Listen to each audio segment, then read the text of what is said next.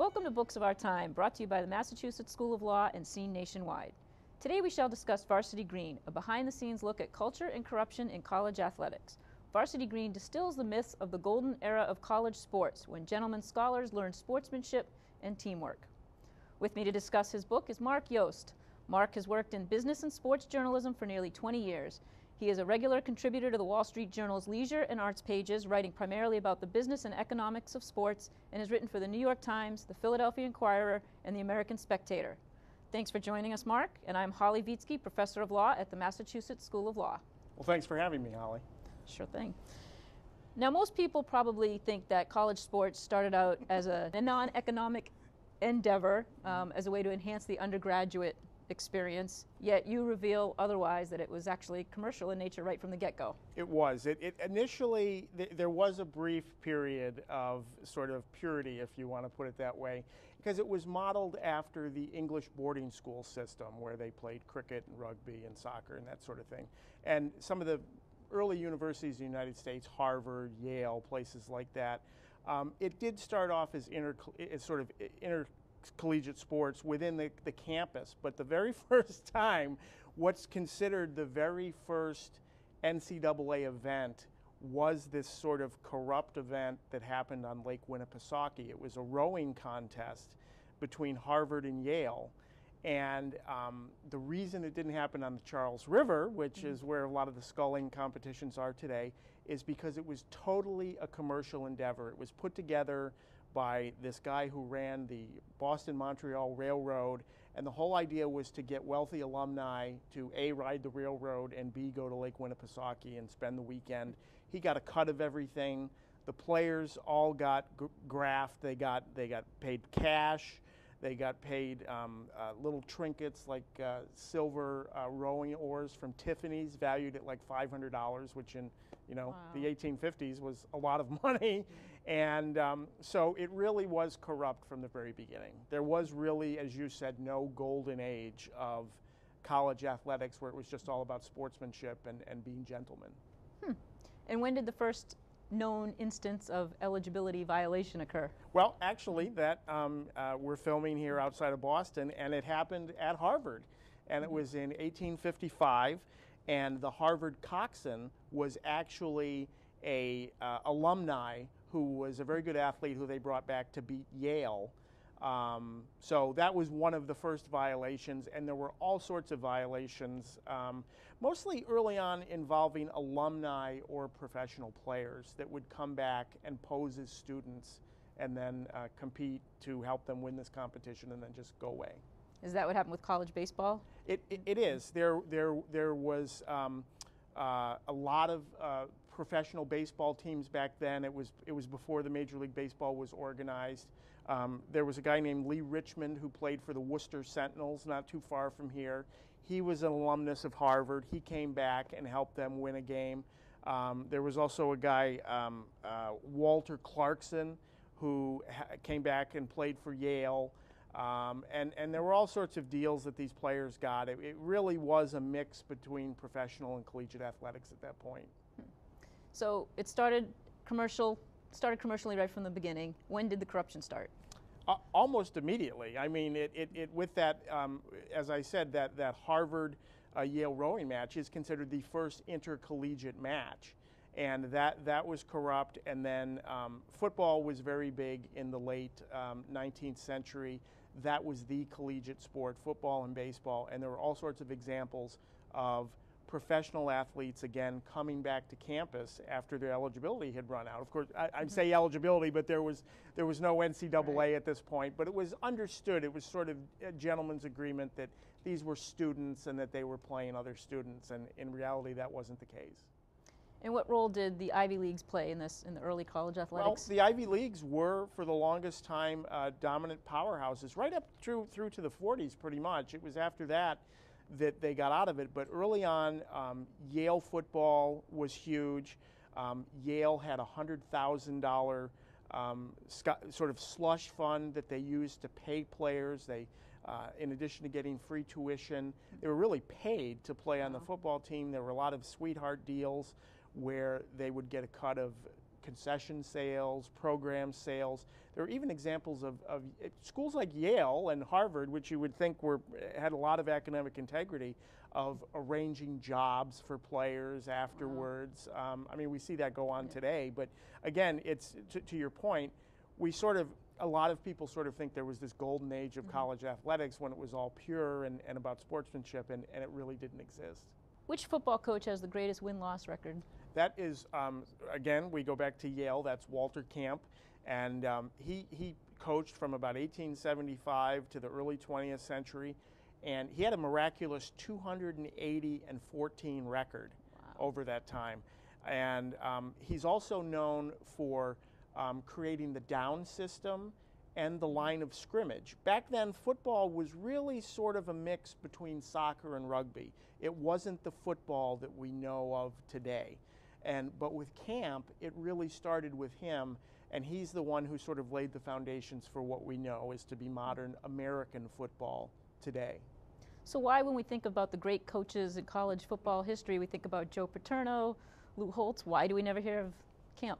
Well, we hear about him in the history books, and he's certainly in the Football Hall of Fame and mentioned there. But quite frankly, part of it is because the Ivy League, they don't participate in the Bowl Championship Series anymore. They just started allowing their basketball teams to go to the Final Four.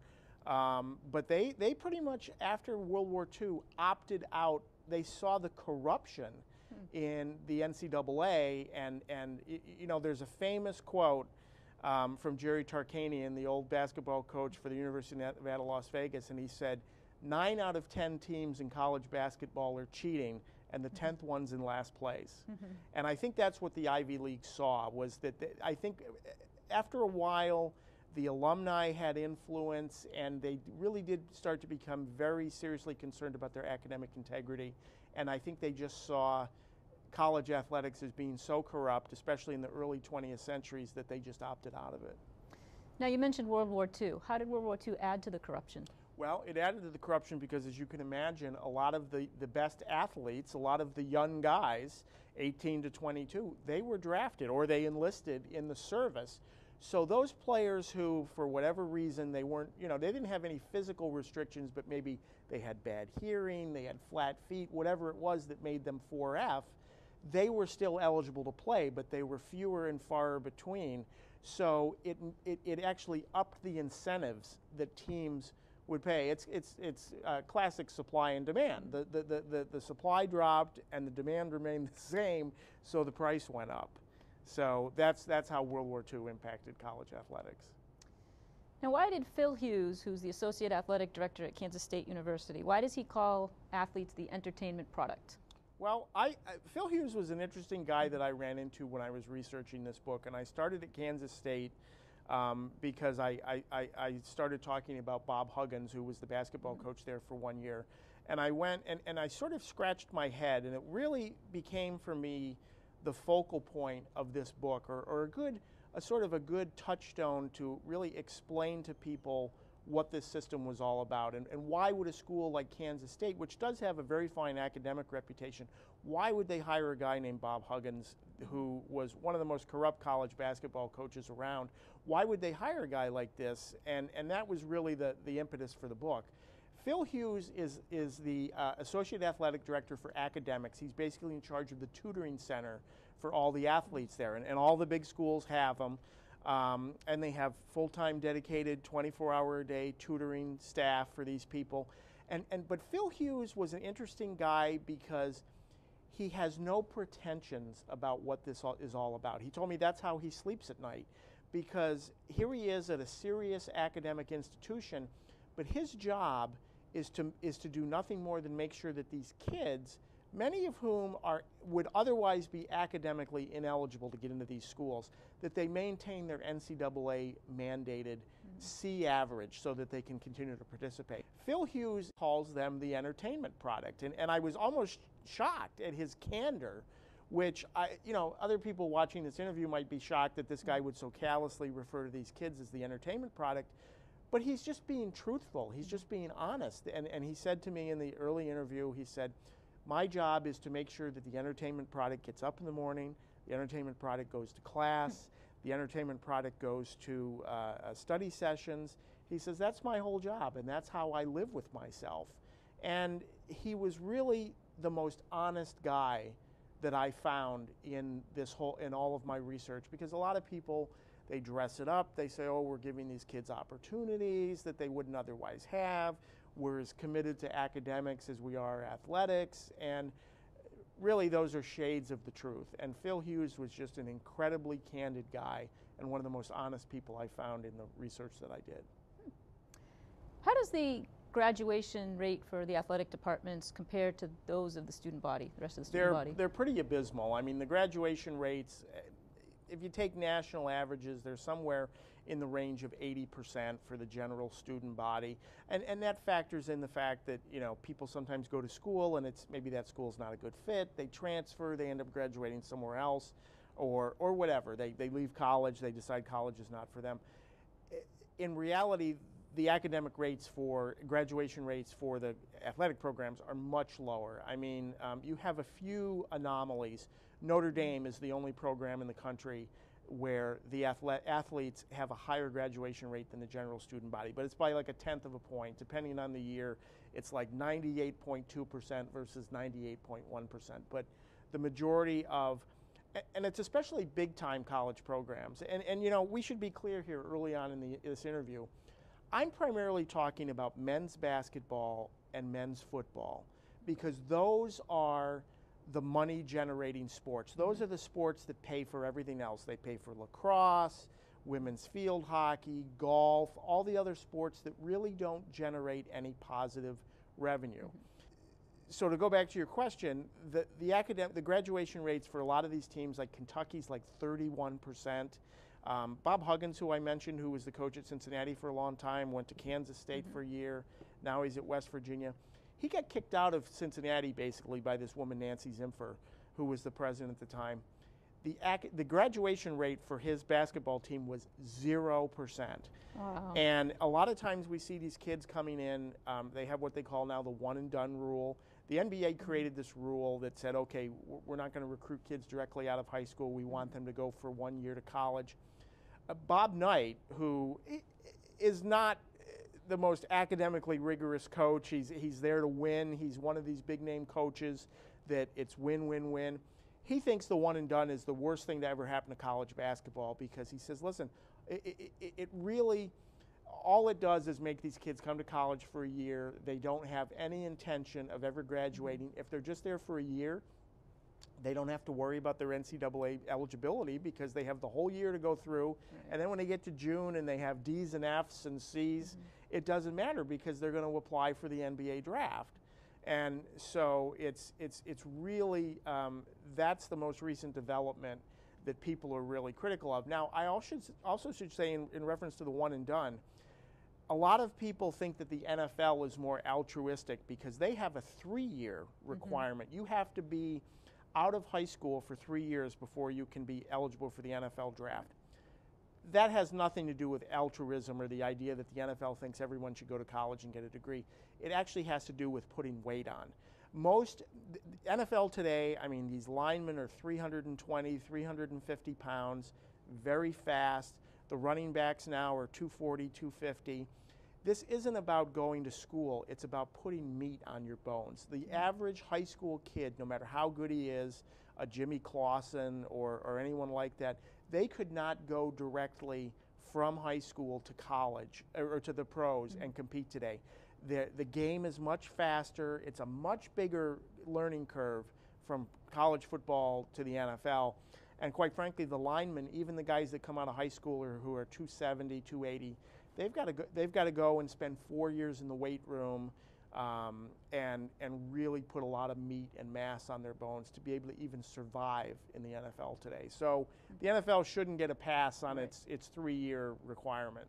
And to your point, if I'm correct, the NFL has no college requirement. They just have to be out of high school for 3 years. Correct. So you could go and play in the NFL Europe, purposes. Or you could go play, well, there used to be the Canadian Football League, but so you could go play there, or arena. So yeah, it doesn't say you have to go to college. It says you have to be 3 years out of high school. But let's be honest, a lot of these places like Nebraska, Penn State, Texas, they're training grounds for the NFL. That's really all they are. A lot of these kids, they end up, at end of 4 years with 60 or 70 credits in a bunch of cake courses, oftentimes in departments that are specifically crafted to coddle athletes. And they had no intention of graduating in the first place. They were just there to play football, put weight on, and declare for the draft. So do you agree with Bob Knight on the one and done rule? I do. I think it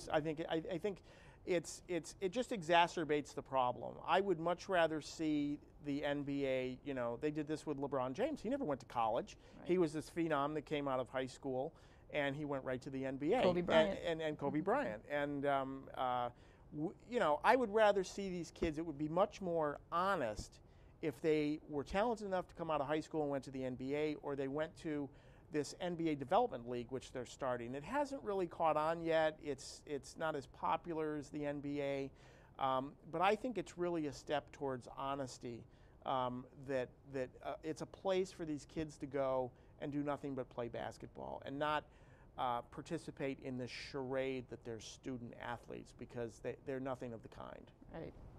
I want to get back to Bob Huggins in a moment, but first I want to talk about this Notre Dame phenomenon. How is Notre Dame so successful at ensuring good academic progress? Well, how does it do it? Well, they're serious about it. I think it's a bit of their Catholic principles. A lot of people think that they're Jesuits. They're not. They're actually Brothers of the Holy Cross, and I think it has to do with that. And I think it has to do with the fact that they've just decided that they're going to hold their athletes' feet to the fire, that they have to be as academically rigorous as they are athletically. And I talk about in the book that Notre Dame was actually the first school to develop these athlete tutoring programs, these student-athlete academic centers. It was a guy by the name of Mike DeCicco, who was an engineering professor at Notre Dame in like the mid-'60s, and Father Joyce, the famous president there, called him in and said, Mike, we need you to put together this program for the athletes. There's just a handful of them that probably need some tutoring, need some help. And let's be honest, I mean, the one thing you can say fairly for the athletes, it is like having a second job. I mean, every student that goes to college, they're focused on their academics, they're studying, they're taking labs, maybe they're doing some work study, that sort of thing. These guys are spending a lot of time focused on athletics, and they should get some credit for that. Notre Dame, by their own commitment and this development of this program, has really developed a program that works, and it shows you that you don't have to take the worst kids. You don't have to take kids that are academically ineligible to be at the school. If everybody hewed to that standard, it would still be a level playing field. It would still be academically and athletically gifted kids going to these universities and playing these sports. But Notre Dame is the exception. There are a couple of other schools around, Cornell, the Ivy League. They pretty much have pretty stringent academic standards. I know Cornell, their hockey team and their men's football team, they have to have serious majors. They have to graduate. But outside of that, they're the few exceptions. As I said earlier, most of the schools, their graduation rates for their athletes are at least 30, 40 points below what they are for their general student body. Wow. So it really is sort of a, and it's odd, it's difficult for the college presidents because these programs bring in an incredible amount of money for these schools. And they actually, as I said earlier, men's basketball and men's football support all the other sports. And oftentimes the athletic departments run separate and apart from the university. The athletic director, they sort of answer to the college president, but they really don't. A lot of college presidents feel in a conundrum. They understand the corruption that's going on, but they also understand that if they were to take it on, it would take up so much of their time. It would be a years-long fight because so many alumni, their giving is tied to the athletic program and athletic success. We had at Harvard in the turn of the 19th century, Theodore Roosevelt. Football was a brutal game at the turn of the 20th century. There were dozens of people killed every year in college football. It was a very violent game. Got to the point where there was a national commission set up to try to curtail it, and Teddy Roosevelt even got involved, even when he was president of the United States, and even he could not turn or curtail the power of the Harvard alumni who supported the football program. And eventually, he just gave up in trying to reform it. And that's what college presidents face today. It's an incredibly powerful fiefdom within the university system that almost no college president wants to take on. Now, you write in your book about Roy Williams in North Carolina and how he receives a bonus if his graduation rate equals that of the student body. Right. How much is that bonus, and why does he receive it? Well, he gets it because I think it's all part of his salary structure. Roy Williams, we should first say that many of these $1 million coaches, they're not paid by the university. Roy Williams makes about $1.5 million a year. The university only pays him $260,000. Most of these coaches are paid by booster groups. They're paid out of the media revenues from television and radio contracts. They're paid by endorsement deals from Nike and Adidas and Under Armour. Only about 10% of a top coach's salary comes out of the school's finances. The rest is all paid by these side deals, which are all negotiated by the athletic department. The university never sees very much of that money. But again, it all goes to run the entire athletic department. So you could argue that without the big money of men's basketball and men's football, there would be no men's wrestling, there would be no women's lacrosse, any of these other non-revenue sports. So, and part of the reason he gets the bonus is because I think it's a tacit acknowledgement that it is a feat to take these kids who are mostly academically ineligible to be at these schools and to get them to meet sort of the general academic standard. But it's a $1.6 million, $25,000 bonus. It's a drop in the bucket. They get much bigger bonuses for going to the NCAA tournament or the bowl games. So is it really an incentive for the coach? Not really. No, it's a rounding error in his overall salary. It's a nice thing if they can do it. North Carolina doesn't meet it very much. I think it's maybe a little bit of an incentive to try to get him to stay focused academically, but in the end, it's just a rounding error. Does the school really care? I mean, you just said they're taking academically otherwise ineligible athletes. Well, I would go back to my earlier point. I think there's a lot of college presidents who care, but they just realize that it would take so much time and energy to try to really break down these fiefdoms that are the athletic departments that are run separate and apart from the university. And this is a good point to make another important point. A lot of these programs make hundreds of millions of dollars. Ohio State, Texas, they have a $110 million athletic budget. They don't turn a profit. All the money gets spent as soon as it comes in. It gets spent on facilities, on building these football stadiums. Ohio State just went through like a $100 million capital campaign to expand the horseshoe, the football stadium. They built a new hockey arena. They built a new basketball practice facility.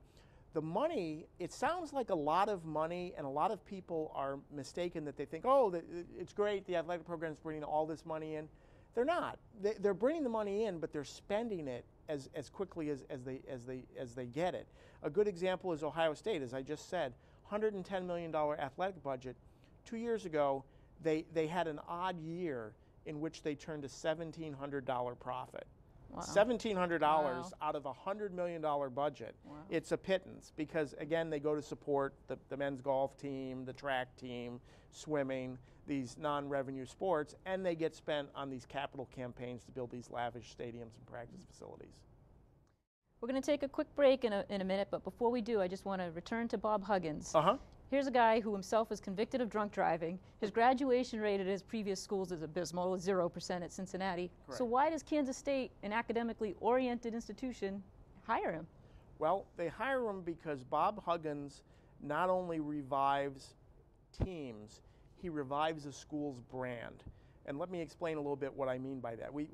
I think we all know this is big business. This has nothing to do with academics, or, but these schools also make money off of ticket sales, television revenue, souvenir sales, that sort of thing. Huggins came into Kansas State, which had been, a second or third rate player in the Big 12 for the longest time. They hadn't been to an invitation-only tournament in 20 years. They hadn't won their division in 20 years, their conference. He came in. They had been trying for the past 10 years to get a Nike apparel contract. And what that basically is Nike comes in, and if you agree that your teams are going to all wear Nike apparel with the logo on it, they'll outfit your entire school, not just the men's basketball and football program, but again, women's lacrosse, soccer, swimming, all this stuff. Huggins comes in. They've been trying to get this for 10 years. In 2 weeks, they have a $5 million Nike all-school contract. As I said, they hadn't been to a elite preseason tournament in 20 years. They immediately get invited to this elite tournament in Florida, and they get and that's important for the Big 12 because your revenue sharing is based upon your TV time. Huggins immediately gets them on ESPN national broadcast before they'd been on a regional sports channel. He basically, in 1 year, pumped about $10 to $15 million into that athletic program. Wow. Out of about a $20 million athletic budget. So that's why they hired Bob Huggins. We need to take a break right now. We'll be right back.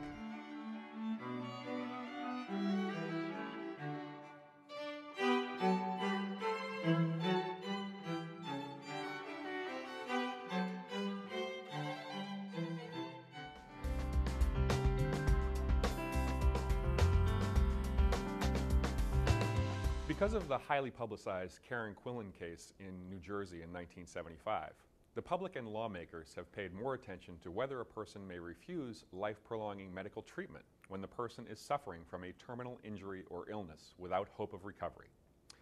Lawmakers have responded to public concern by enacting statutes which permit persons to make so-called living wills. A living will is a document by which a person makes known his or her desire and direction that medical professionals do not use measures to prolong his or her life in circumstances where they cannot hope to recover. Federal courts and most state courts have interpreted their constitutions to recognize a constitutional right of privacy, to be free from unwarranted governmental intrusion into matters affecting a person's fundamental rights.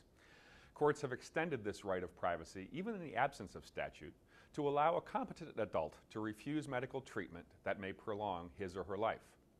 Specifically, the Florida Supreme Court has ruled, in the absence of any statutory authorization, that the relatives of an incompetent and terminally ill patient could halt extraordinary medical treatment even without first getting court approval.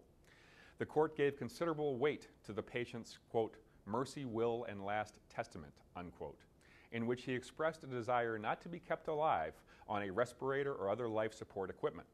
The patient had executed this statement almost 6 years before he entered the hospital, but while he was still competent. The Karen Quinlan case stirred the concerns and imaginations of the public. Quinlan was a 21-year-old woman who had stopped breathing for 2 15-minute periods, apparently because of drug and/or alcohol abuse. She fell into a deep coma and was attached to a medical apparatus which maintained her bodily functions and kept her alive in a New Jersey hospital. It was clear that although technically alive and not brain dead, the evidence suggested that she was in a persistent vegetative state and would never again function as a thinking human being. It was also clear that if her respirator were removed, she would die soon thereafter. Her father, a devout Catholic, sought guidance from the church. The church advised him that discontinuing the respirator would be a, quote, morally correct decision. He then sought to be appointed guardian of his daughter so he could order the hospital to terminate use of the respirator. Although the state of New Jersey opposed his request and the lower courts had ruled against him, the New Jersey Supreme Court reversed the lower courts and upheld Mr. Quinlan's right to act on behalf of his daughter and remove the life support. The first legislation passed was in California, which enacted the California Natural Death Act in 1976. Since that landmark California law, more than 20 states have passed laws on the subject. Because of the significant variation in these laws, the National Conference of Commissioners on Uniform State Laws has passed a uniform act entitled the, quote, Rights of the Terminally Ill Act, end quote, which has been enacted in more than half a dozen states. The act contains a suggested declaration directing a doctor to withhold or withdraw life-sustaining procedures if a person is, quote, in an incurable and irreversible condition that will result in death within a relatively short time, end quote. The act specifically provides that it should not be construed to condone, authorize, or approve mercy killing or euthanasia. This latter provision is designed to counter the objections of many who argue that proponents of living wills advocate mercy killing or euthanasia. So, you need a living will if you want to be the one who controls decisions about ending your life if you are ever unfortunate enough to wind up in a terminally ill state. While your state might have provisions for ending life support even in the absence of a living will, you should strongly consider drafting one or having a lawyer draft one for you to ensure your ability to control these decisions. Thank you very much. Have a nice afternoon.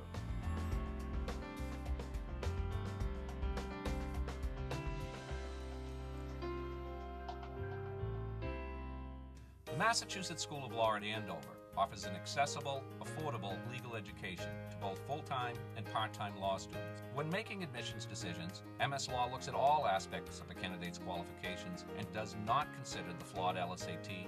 At a tuition of less than half of all the other law schools in New England, it is by far the most affordable. Our teaching and standards are rigorous. Our students learn to think clearly, to write well, and to advocate effectively for others. Decide today to make a difference.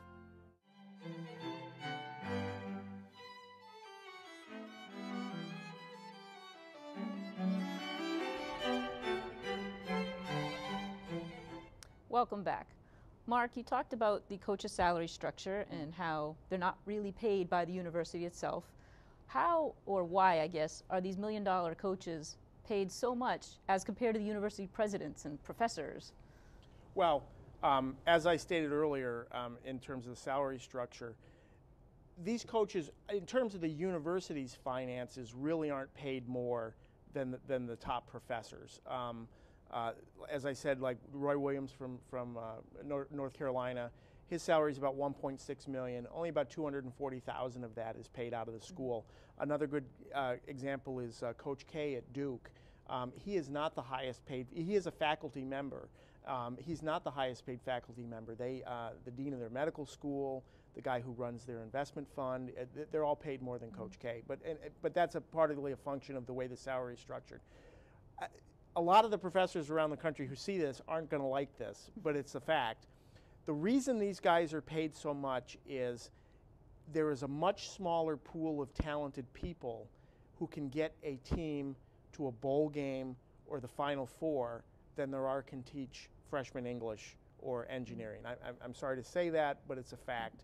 And it's simple supply and demand. It's that again, these guys who are successful, who are able to keep this revenue machine going and to keep their teams going to bowl games and tournaments year after year, that's very valuable to these universities to continue to run these $100 million athletic budgets. So that's really, it's a matter of supply and demand. There's fewer coaches than there are engineering professors. What about coaches of the other non-revenue producing sports? Well, that's where this gets skewed, is that we often look at a Mac Brown of Texas or a Joe Paterno of Penn State. They're the anomaly. There's probably only about 100 or 200 coaches in the country who make, these really big dollars. On average, a Division II football coach maybe makes $80,000 or $100,000 a year. Top flight women's volleyball or basketball coach probably makes about $60,000 a year. But when you average it all out, it gets skewed, and of course, it gets skewed by the media because nobody really talks about the women's volleyball coach at Penn State, but they talk about Joe Paterno. So. And what did Florida football coach Urban Meyer collect in incentives when he won the national championship? He collected about $350,000 in incentives because he has a whole incentive structure package. A lot of these coaches do. If you win your conference, you get a bonus. If you get a bowl bid, even just getting a bid, you get a bonus. And then if you win the bowl, you get a bonus on top of that. So a lot of it is performance-based structure, just like CEOs at major corporations. And again, all the major coaches have them. Coach K at Duke Paterno and Tom Izzo at Michigan State, those folks. On the subject of bonuses, you write in your book that Maryland's football coach gets a $50,000 bonus if his players demonstrate good behavior, which means no NCAA violations or arrests or things that I would expect that they should do anyway. I mean, why is a coach getting a bonus for things that in his program shouldn't he be expected to abide by? I think it's one of the realities of the culture that we live in. I'll go back to Bob Huggins for a second. Not only did his players have 0% graduation rates, a lot of these guys had felony records, gun possession charges, domestic battery against their girlfriends. There were instances, SUNY Binghamton just went through a big scandal where some of their players were selling drugs. They were caught using stolen credit cards to buy things. I think it's unfortunate, but some of these schools recognize that these are not the scholar athletes that we often think that they are. They're, as I've said several times in this interview, a lot of these kids are, quite frankly, academically ineligible to be at these schools unless they had some sort of athletic talent. And so, and with that becomes some of this behavior. And, you know, this is also a good time to make a point. We tend to think about the stereotype of maybe the inner city kid who plays basketball. It's true for the farm kid from Nebraska who, you know, he's not the greatest student in the world, and this is his way out of off the farm. So it cuts across the economic and really the racial spectrum. We're not just talking about black inner city kids here. We're talking about poor white kids from Kentucky, Nebraska, places like that. And quite honestly, many of them, as I said, are just not academically eligible to really be at these universities. You touched on alumni contributions. What's the correlation between postseason success and the alumni contributions? Well, that's interesting because the Chronicle of Higher Education did a study where you can have a winning football team, but if you don't, or basketball team too, and if you don't go to the postseason, there is not, they haven't typically seen an increase in alumni giving, but if you go to a bowl game or to the Final Four, they've seen a correlation of about $8 to $10 on average from alumni. That doesn't sound like a lot, but when you multiply it by a couple of 100,000 alumni, it can be, you know, a couple of $1 million that you see go up. And there have been, and you know, we've seen this phenomenon with Boston. We also see it in application rates as well. If a team goes to a bowl game or a big basketball tournament, we saw it here in Boston with Boston College, with Doug Flutie, with the Hail Mary pass back in the 80s. Boston College saw this huge influx of applications by students, not athletes, but people who want to go and cheer for these teams. I mean, there's kids who go to Duke to be history majors and go to the law school there. They're not going to be athletes, but they want to go and be one of the Cameron crazies, one of the basketball fans. And is it the deciding factor for these kids? No. But it's a peripheral factor that maybe makes them choose Duke over North Carolina or Duke over Harvard or something like that. So these bowl appearances and tournament appearances can not only affect alumni giving, but also affect application rates as well. How much do the bowl appearances themselves, outside of alumni giving, contribute? Oh, well, the Bowl Championship Series this year paid $18.5 million to each school. Now, one thing that we need to be clear about, and a lot of people don't think about, as I mentioned earlier, many of these conferences, the Big 10, the Big 12, they share revenue. So every time, you know, Wisconsin goes to a bowl, Indiana, which doesn't have a very good football program, they share in that money because it's all shared equally among the, and the other revenue structure is the Big 12, which some conferences share money proportionally. What I mean by that is either determined by TV time or postseason bowl appearance. So for instance, in Nebraska, they might get to keep more of their bowl appearance money because they were on TV more or because of the postseason appearances. So sometimes it's balanced like that. But a lot of that money, that's and the other thing is, these schools, they take so many VIPs to these games. A lot of times the school ends up losing money. Even if they were to get all of that $18 million, I mean, you think about a place like Texas, they take, you know, sponsors, they take prominent alumni that go, past players, and they have to wine and dine them for 2 or 3 days in places like Miami and Phoenix. And so a lot of times schools end up losing money on the bowls. Wow. So. What role did Congress play in increasing the number of bowl games? They didn't really play a role in increasing the number of bowl games, but Congress is starting to get interested in what's going on with the BCS, and here's why. Because anytime you give money to a university, whether it's the academic side of the house or the athletic side of the house, it's tax deductible. All of this money is a write-off. The schools don't pay taxes on it. They don't pay taxes on their stadiums or their facilities.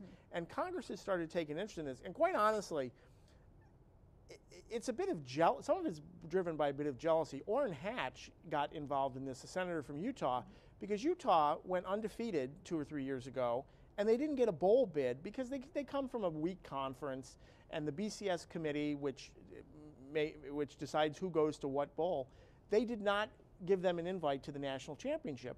Orrin Hatch got ticked about this and started investigating it. Bill Thomas from California is another one. He's more interested in sort of the IRS implications for this idea that you can give a huge amount of money to a university, an athletic program, and it's tax deductible. The other thing that's interesting is a lot of times when these schools get fined for NCAA infractions, the athlete who maybe was implicated in it, he'll pay the fine. Well, what he does is he gives a donation to the school to cover the fine, and then the athlete, that's a write-off on his taxes. Wow. So we had that happen with the University of Massachusetts Amherst basketball program about 10 years ago. They got into some eligibility problems. The player, I forget his name, who went on Marcus, there you go, who went on to the NBA and have a successful NBA career. He paid the fine to the school, and then that was all a write-off. So, wow. On the subject of money, let's talk about TV revenues, and I think that had a lot to do with the recent conference realignment. Can you talk about how that gets distributed? It does. TV revenue is really the devil here. That's the boogeyman. It's the why. It's the why these schools are driven to bend the rules, bring kids who are academically ineligible to come and play sports, and it can be huge numbers. I mean, Auburn, for instance, that when their coach Tommy Tuberville, he's since moved on, but had about a $4 million salary package. About $2.5 million was paid by ISP Sports, the media company that had bought their broadcast rights. That's a big chunk of the revenue and the salary structure for these big-time coaches. And the ISP contract for a school like Auburn, which is, they're a big football school, but they're nowhere near a Michigan State or a Notre Dame. They paid $56 million for the television rights for that. So that goes a long way towards, it's sort of the incentive for these guys to produce a good team. Does this money ever help fund scholarships? In rare examples, it does. I'll give you 2 examples. One is Notre Dame. They had the first ever national broadcast contract with NBC. Again, their football team, because of alumni giving and ticket sales and that sort of thing, they're pretty much self-sustaining. The athletic department sustains itself.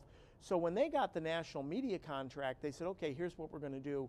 We're going to take the money and we're going to use it they were building a brand new science building. They used it to buy lab equipment. They used it to fund both undergrad and graduate scholarships. The other example is the University of Minnesota. They just built an on-campus stadium. TCF Bank is the sponsor, or bought the naming rights. One of the provisions in the naming rights contract was that they contribute X amount of dollars, I think it's about $1 million a year, to purely academic scholarships. But as I said earlier, most of this money stays within the athletic department. The athletic department is a separate entity, and it's used to fund the other non-revenue sports that don't make any money. So what would happen if there were no TV revenues? The programs would grow a lot smaller. I think that you would probably see some of the men's programs go away. I mean, one of the sort of, I'm going to use the word victims, but that's not the best word for it. When Title IX came along, which mandated that you have an equal number of women's sports for men's sports, there were a lot of men's sports that were axed, that were non-revenue sports. Wrestling was one of the big ones. There were a lot of wrestling programs. And swimming went away as well. And I think you would see a total shrinkage. I mean, at places like Ohio State and Texas, there's like 22, 24 varsity sports. I think you'd probably see that number go down to maybe 10 or 12. And it would all depend upon how much the football program and basketball program could support these other sports. So how much does this TV revenue play a role in the conference realignment, do you think? Why this seismic shift in the conferences? I think that's what Texas was looking at. I think they were looking at, because again, we'll go back to the Big 12, which they're a member of. They were trying to be wooed by the Pac-10. The Big 12 has a revenue sharing structure that's proportional. It's based upon your TV time, whether the number of times you're on national TV, your bowl appearances, that sort of thing. Texas dominates that conference. So it's really in their interest to stay in a conference where they have the dominant TV time and they get the dominant amount of revenues. This whole bowl and conference realignment thing is totally driven by TV money. Why do you call the Big Ten Network possibly the single biggest misstep by college sports? Well, because a lot of these television contracts are national television contracts. They're contracts with ESPN, NBC, ABC. The Big Ten Network, it was sort of a good idea, but when you think about it, when you run a network, you have to fill 24 hours worth of programming. I mean, this is a lot of the criticism of news today, that we're seeing a lot of news that's sort of really not news, but they have to fill the airspace. You get the same thing with something like the Big Ten Network. They don't get as much money, as much revenue as they did from the national TV contracts. And then, you know, there's 10 football games a year, there's 60 basketball games. What are you going to do the rest? I mean, there's a lot of times when you turn it on the Big Ten Network at 2 o'clock in the morning, and it's, you know, women's soccer and swimming, which do not generate any advertising revenue. I think it's a bit of a cannibalization, and I know you want to get into this. One of the ways that the colleges have retained the power, the financial power over the NCAA, is through these national broadcast contracts. Notre Dame was autonomous and was sort of in charge of their destiny in terms of television rights and the revenue from that. Whereas before, when it was all done by the NCAA determined who got the money, how it was distributed, that sort of thing. So it was really a wedge for the colleges to keep some sort of power in their battle over revenue and rights with the NCAA. And I think that these regional networks, there's a talk of an SEC network, and the Big 12 and the Pac-10 network, I think they whittle away at that and sort of diminish the power, the buying power of some of these institutions. Let's talk about Michigan for a second. Why was the faculty so outraged at the renovation of Michigan Stadium when it didn't cost the school a single cent, and more important, it actually generated somewhere, what, $10,000 to $30,000 in academic scholarships? It did, but their issue was, and you find this on a lot of campuses, especially academically rigorous campuses, the faculty are no fans of the athletic department. They know what goes on there. They think it degrades the rest of the university and their academic mission. Michigan Stadium is, for lack of better terms, is considered one of the most democratic stadiums in the country. And what I mean by that is there were no luxury suites, there was no special treatment for certain alumni. Everybody sat in the same seats. The seats were equally priced. And a lot of people felt that this disrupted that this changed the whole character, that it created this us and them versus sort of the little people and the wealthy alumni. And they didn't care about the financing of it. They thought that it upset the atmosphere of Michigan Stadium.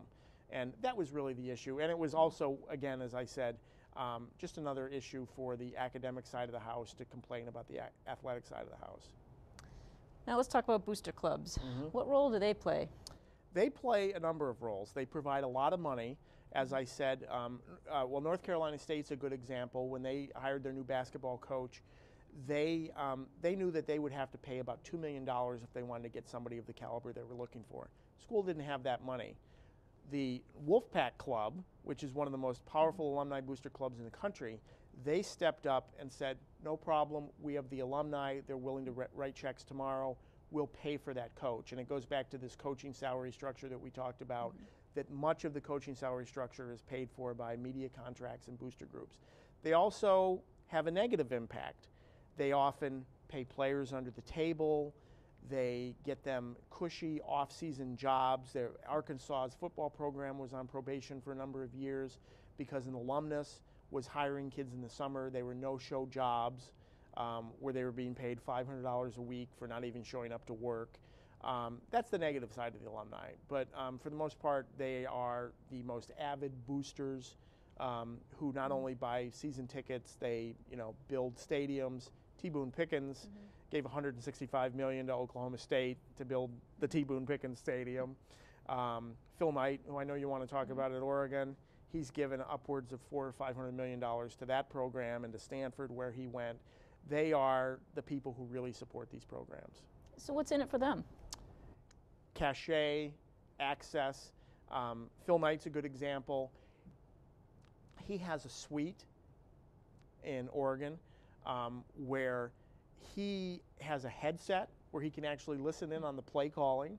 The coaching staff actually goes to his house every June and outlines what they're doing with recruiting, what their game plan is for the upcoming season. They actually have an athletic director at Oregon who during the football season, his entire job is to make sure that Phil Knight is happy. Wow. He picks him up at the airport when his private plane flies in. Phil Knight keeps his $300,000 or $1 million motorhome in the parking lot all season long. Goes there, goes up to his suite, and it gives him power, access, makes him feel special. Do they ever, these booster clubs and Phil Knight, do they ever do anything for the academic side of the university? They do. Phil Knight built the law school and named it after his dad. They also use it, though, to have incredible sway. For instance, Phil Knight, the way he got into founding Nike was he was on the track team at Oregon, and he was unhappy with what was going on with the track team in Oregon. He had pressured the school to fire the coach, to hire somebody else. They sort of pushed him off for a little bit. Then he gave $100 million to the business school at Stanford. And that was seen largely as a shot across the bow of Oregon saying, listen, my money can go elsewhere. If you don't do what I want, this is what's going to happen. And within about a month of him giving the $100 million to Stanford, the Oregon track coach was fired and they hired the guy that he wanted. So. Now closely tied to boosters are the booster scandals. Yes. And we know of a number of violations at schools, the most recent being USC. Right. Let's talk about that for a minute. Why are these penalties given to universities not really a deterrent? Well, again, because they're a rounding error for many of these budgets. I mean, you think about it. I mean, one of the ways they do hurt them is they say they can't go to a bowl, which, okay, whether they got there or not, as I mentioned, a lot of times they lose money on the bowls. And they restrict some of their scholarships, but usually it's maybe 10 scholarships out of 60 that they're offering. I went through the book and did the math, and some of the penalties amount to, even if it's a $5 million penalty overall, what's that to a $100 million athletic budget? It's nothing. It really doesn't deter them, and they know that they're likely not to get caught again.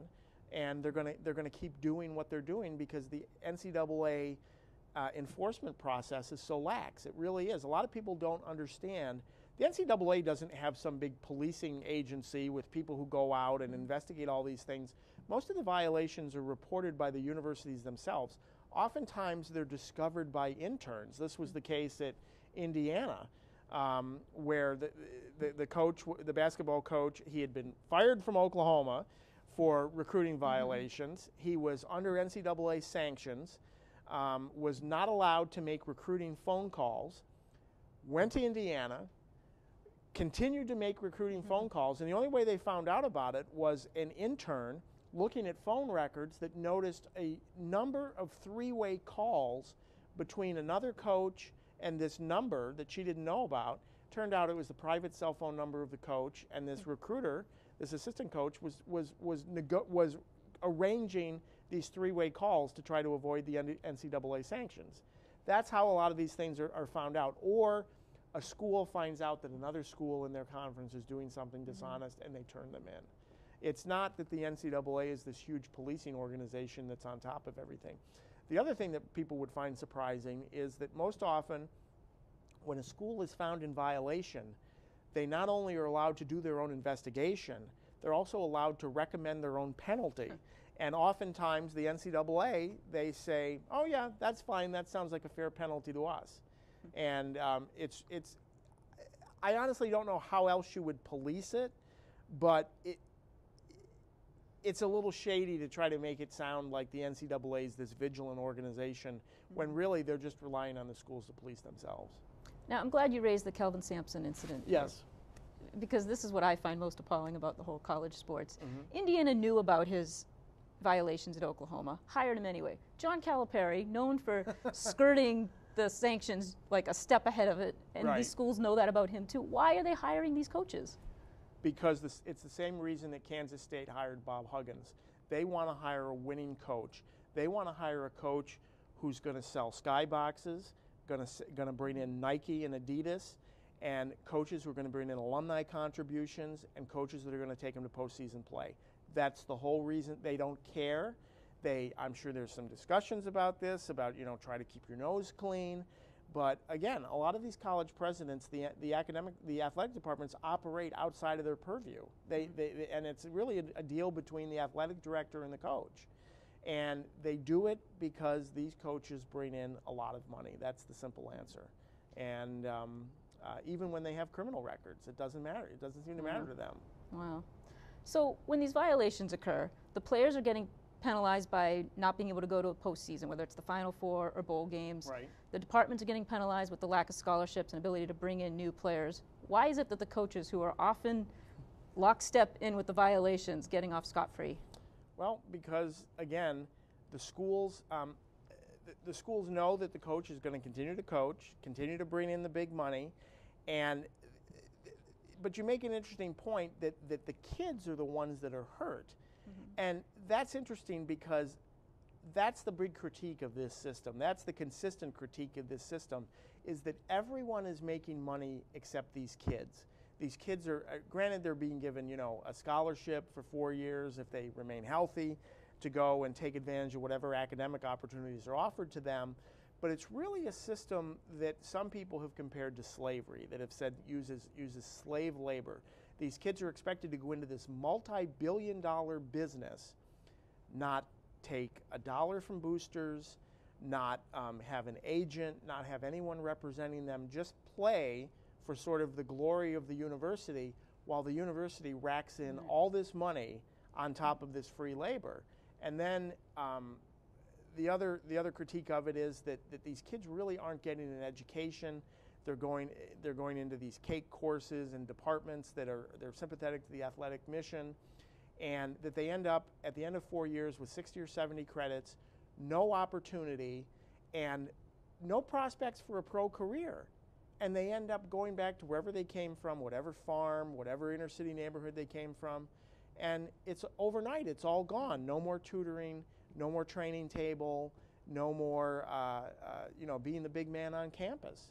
And that's the real tragedy of this system. There's one statistic that keeps popping up throughout the book over and over. This idea that, and it's 2%, and what I mean by that is about 2% of the kids who play high school basketball get NCAA scholarships to play basketball. Less than 1% of those kids have any meaningful NBA career. They may play for a couple of years or go play in the World League or something. So it's really a lie that's being told to these kids, this idea that, okay, you play hard, you study hard, and this will lead to a pro career. And in reality, it's not true. And the media compounds it by focusing on the 2% of kids who make it and completely ignoring the 98% of kids who, again, end up back home, 60 credit hours, no degree, no future. It really is tragic the way we treat some of these kids. It's a system that uses these kids and then just throws them away when they're done with them. Unfortunately, Mark, I could talk about this with you all day, but we're out of time. So I want to thank you for being on today's show. And if you want to read more about his book and how this affects youth sports and the shoe contracts, get a copy of Varsity Green. Thank you for joining us. I'm Holly Vietzke.